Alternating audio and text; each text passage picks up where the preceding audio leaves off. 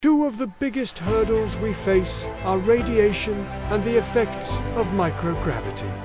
Outside the protective bubble of Earth's magnetic field, we're exposed to a constant barrage of cosmic rays and solar radiation. It's like standing in a non-stop, high-energy particle shower. Over time, this exposure can wreak havoc on our health. Astronauts on the International Space Station already face this. But a trip to Mars or beyond would mean much higher doses. Then there's microgravity.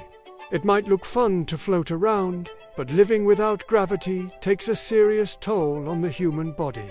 Our bones lose density, our muscles atrophy, and even our cardiovascular system gets lazy. It's like your body forgets how to work against resistance. If we're going to live and work in space for years, or even generations, we need to solve these fundamental problems. So, how do we do it?